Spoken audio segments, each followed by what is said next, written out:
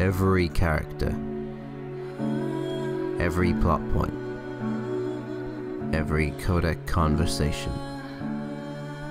every cutscene, every reference, every minute detail overly explained. They all serve a greater theme, a grand central idea to their story. Genes do not define you as a person. The passing of good elements of culture or behavior. Nothing is absolute or eternal. Everything changes along with the times. Intentions and the will to carry out an agenda of a grand scale. The quest to conquer conquest itself. The undoings that responses to differing backgrounds cause.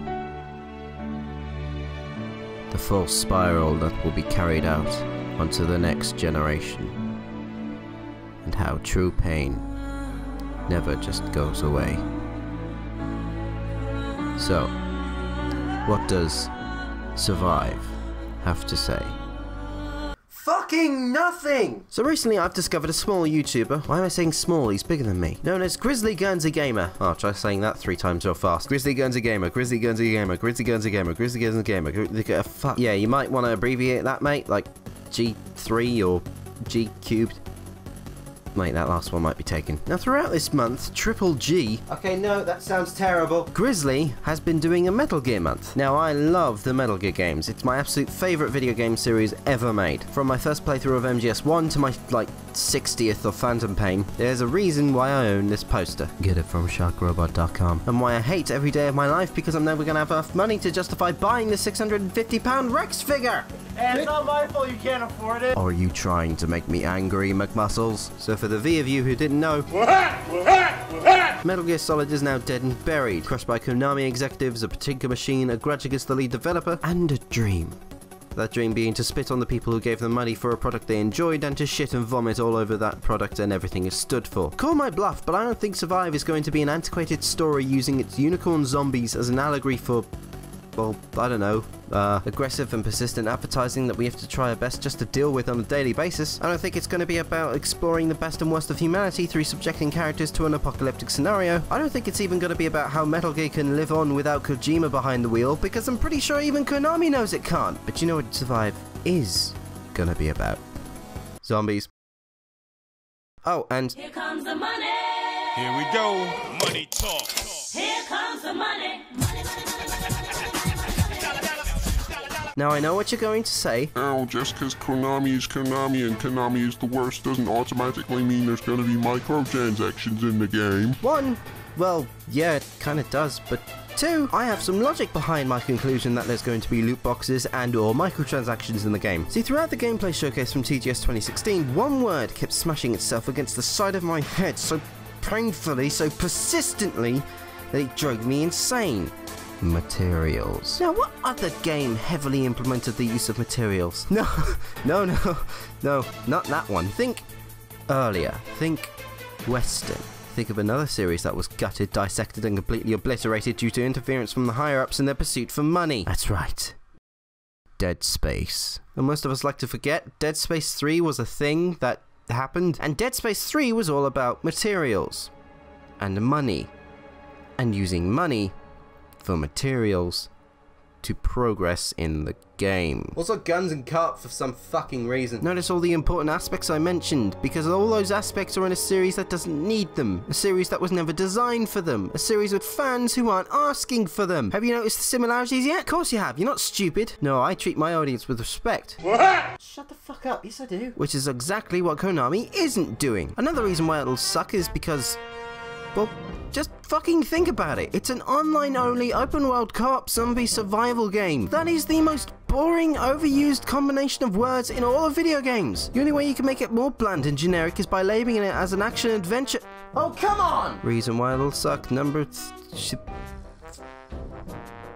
Shit, I wasn't counting. Another reason why it'll suck is look at the shit they're selling already! Fucking weapon skins, alternating scarf colors, emotes, a nameplate, face paint, and a fucking box head accessory! The game isn't even out yet and they're already advertising this shit. Reason number 319 is motherfucking RPG stats. This is an image from the game's official website and we can see there's going to be number managing bullshit for your gear, such as defense, durability, weight, and perks. None of those 4 words I said belong in a Metal Gear game! Reason 6252 is fucking base building and base resource management.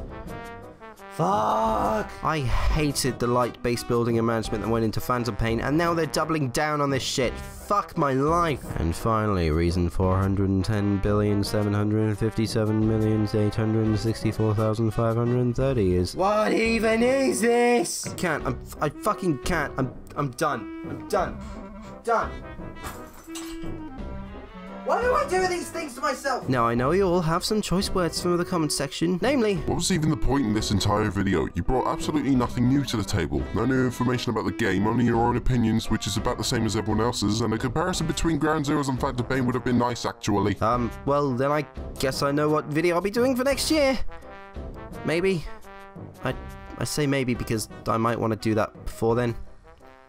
I don't know. Okay, look, the point of this video was really just to highlight Grizzly's channel and quickly sum up my opinions, as well as have my opinions out there in a video about Metal Gear Survive before it comes out. Because I will be getting it, because I like the feeling of wanting to die. And usually I don't gravitate towards any kind of obsessive fan-following mentality, but... God fucking damn it, it's Metal Gear, okay? It's one of the few things I hold near and dear to my heart. No, you know what? I'm gonna treat you all to a video within a video. To end it, here's a hype train on Metal Gear Survive.